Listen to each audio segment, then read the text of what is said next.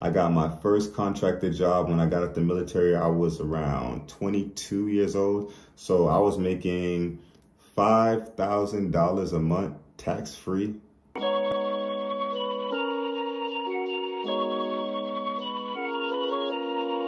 Okay, humble, flex. I know she noticed me. Yeah. Yo, what's going on? It's your boy B News. I'm back with another video. I hope y'all enjoyed last week's video. This one's going to be a little bit different, and a lot of people have this question, so I'm going to try to break it down the best I can. How do you get a job in Korea? So a lot of people want to come to Korea, but they really don't know how to go and apply for a job. So I'm going to break it down how you can do that. I'm going to show you the website you use. I'm gonna give you a couple tips. And if you have any further questions, you can email me or leave a comment, and I'll help you out further than that. I'm not gonna hold your hand and tell you exactly what you need to do to land that job, but I'm gonna give you some tips. And if you're really serious about it, you can hit me up and I'll give you more information and more details. I got me a little list. I'm gonna break it up. I wanna do job website, housing, management positions, workers, easiest jobs, problems with your resumes, and the SOFA status. All right, the first thing you want to do, you want to go to www.usajobs.gov, not .com. Okay, if you don't have, you can make you, sign up, username, password, make a strong password. What I want to show you on here, you have your keywords and you have location.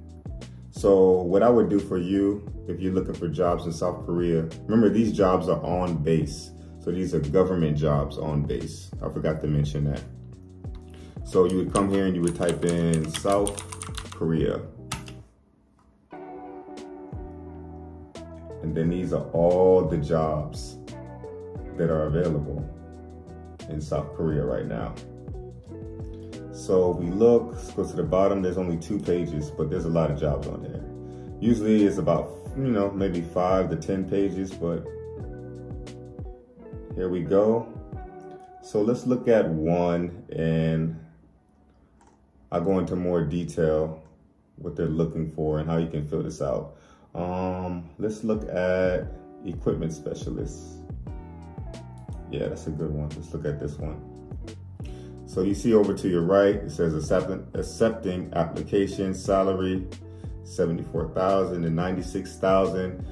Pay scale and grade is GS12. GS12 is very, very high. If I remember correctly, it starts at, it's every two numbers. So if I'm not tripping, it's, okay, so GS12 is high, then you have GS10, you have GS8, you have GS6. So we are come over here. They got 1 vacancy. This job's in Pyeongtaek. Pyeongtaek right now is Camp Humphreys. This is the biggest base in Korea. So this would be a good spot to be. So what you have here, you have the duties. You can read all this right here, the duties, requirement, qualifications, just like any other job. Education, add more, direct deposit, all that good stuff. So how you will be evaluated, you can read all this stuff, but what I want to show you is the required documents. So it says, who's this job open up to? Federal employees.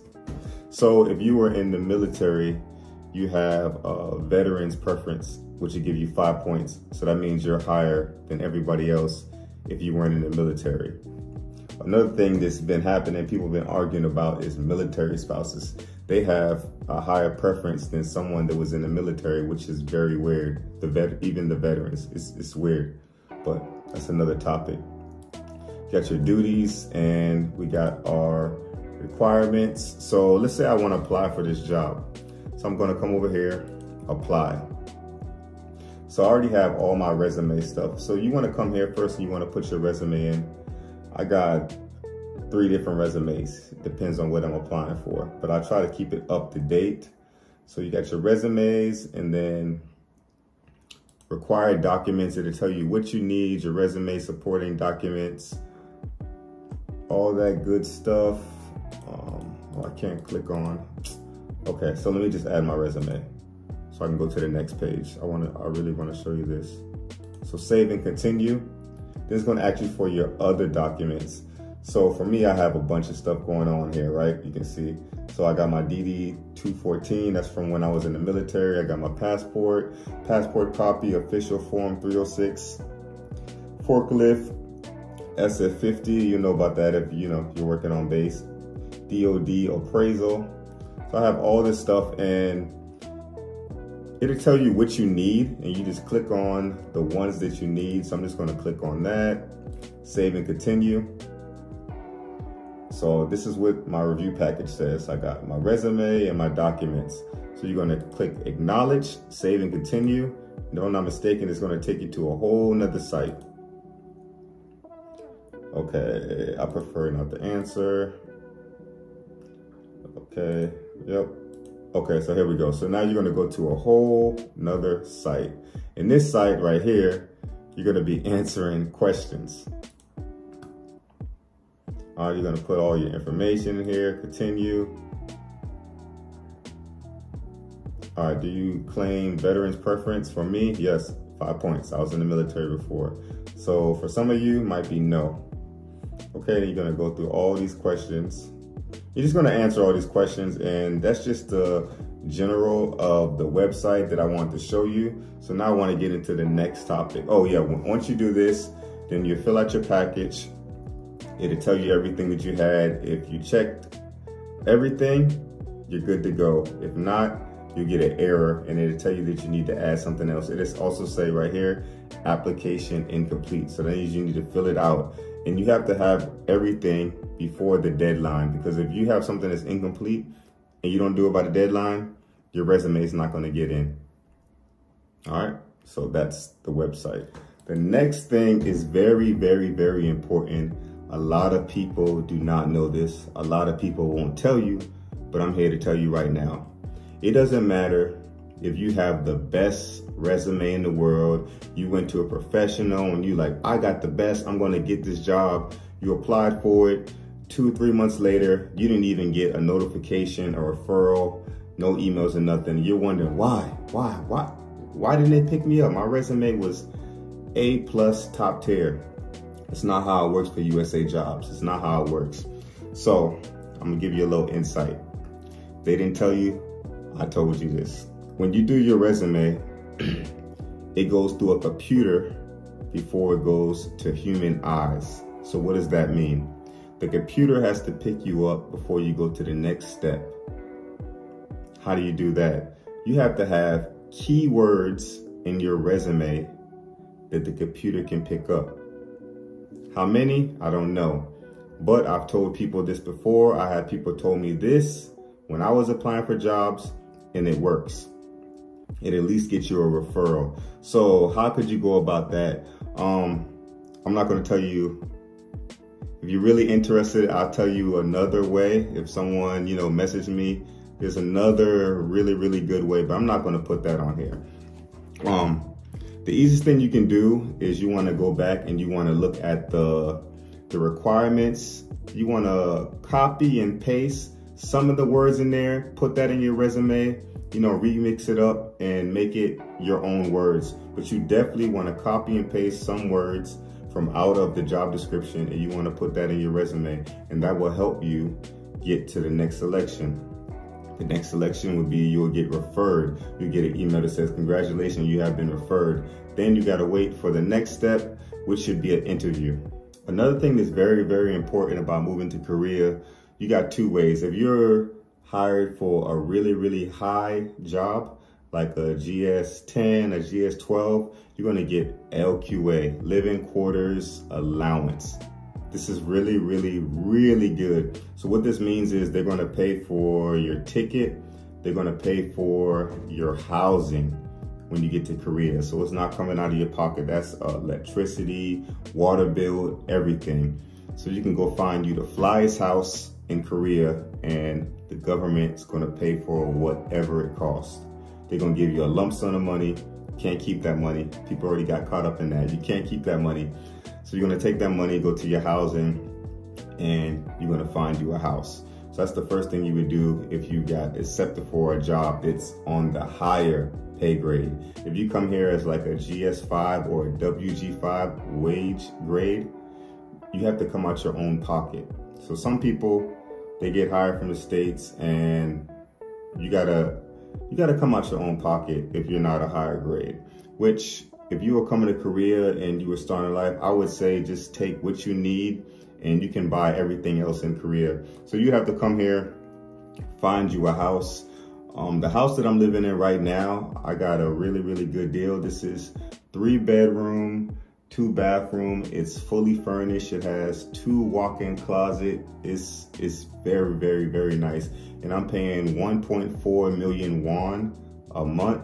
So if you convert that over to dollars, I'm paying about $1,100 a month for this, and it's very, very nice. You can also find something cheaper than that, but it ain't gonna be that nice. But if you just get in here, the houses kind of went up, so you probably could find you something around 800 to 900, which would be very, very nice if you just get in here and you're not getting the LQA.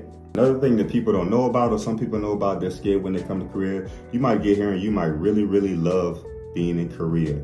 So if you are not a manager in a manager position, you can stay in your job, depending if it's a NAF job, which you can look that up and find out what that's about, or if it's a government job, which is a GS job or a contractor job. So you have there's all different types of jobs. Contractors, those are very, very good jobs. These are on base too. Contractors, the reason I love being a contractor before, because it's tax free. So I was, like I said, if you've been following my YouTube, 40, I'll be 41 in June. I got my first contractor job when I got out of the military. I was around 22 years old. So I was making $5,000 a month tax free at 22 years old. So like I was making, it's pretty good. It's tax free. So if you move over to the federal jobs, you know, your GS and your wage grades, those are taxed. What's the difference? Contractor job, more money, not job security. What does that mean? No job security. Every year they got to renew their contract. So you don't know, you might get it. A new company might take over and the pay might be lower, or they might just get rid of you and hire new people. That's the problem. When you have a GS job or a wage grade job, job security, wherever there's a military base, you can go there and you can have a job. So that's why I prefer to move to the GS side. Job security. Never have to worry about you losing your job. The other thing is, if you're a manager, if you're not, you're not good in with your company, after 5 years, they have the 5-year rule. You have to go back to the States for 2 years, apply for a job again, then you can come back to Korea for another 5 years and get LQA. A lot of people don't want to do that. So if you're not a manager, you can stay as long as you want, as long as you're good with, your management. I've been here going on now 20 years, but I haven't been at the same job for 20 years. I've moved around and did different jobs. Oh, another thing I wanted to bring up, so I've done the best of both worlds. I've worked on base and I've worked off base. The difference between that is, if you're working for a Korean company, you're only going to get paid once a month.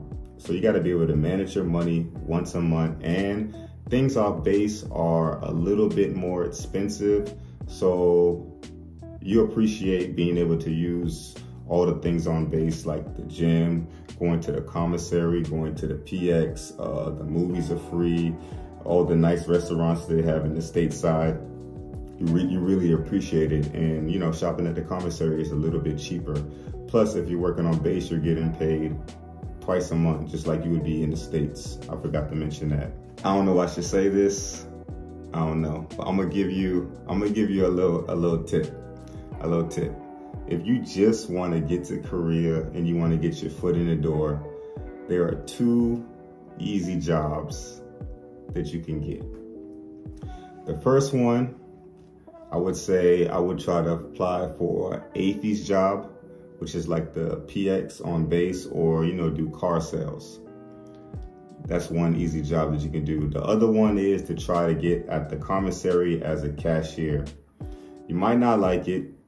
You're at the bottom, right? But you got to work your way up. If you just want to get here, I would try to apply for those 2 jobs, get in the system, and then move your way around. You know, meet and greet, communicate, and get around. The last thing I want to talk about is SOFA status. So there's so many different types of visas that you can get in Korea. So many types, but when you're working on base, you have what is called an A3 visa. It's like a SOFA treaty that the United States, they have with the Korean government. So with this visa, when you come to the airport, they don't bother you. They don't ask you no questions. You just come through, you show them your ID, they look you up, they go through your passport, they see, oh, he's A3. You good to go. If you got another visa, they might question you. How long you staying here for? Are you on a tourist visa? Are you on this? You get all these questions. So having an A3 visa in Korea is clutch. So I hope I didn't talk too long. That's some things that I wanted to tell you about working in Korea. If you're thinking about it, it's possible. I want to say kind of easy depending on what kind of job you're looking for, but if you're tired of living in the States, wherever you are, you can definitely get on usajobs.gov and apply for jobs in Korea and come out here. And if you don't like it, you can leave. If you like it, you end up being here forever, ever, like me. I hope you enjoyed the video. If you're really interested in getting a job over here, leave a comment. You can email me and I will get back to you, and I will go more in detail on some other tips that I got. I got some more tips, but I'm not gonna put it all in this video for free. Now, I hope you enjoyed the video, and I will see y'all next week. I'm out.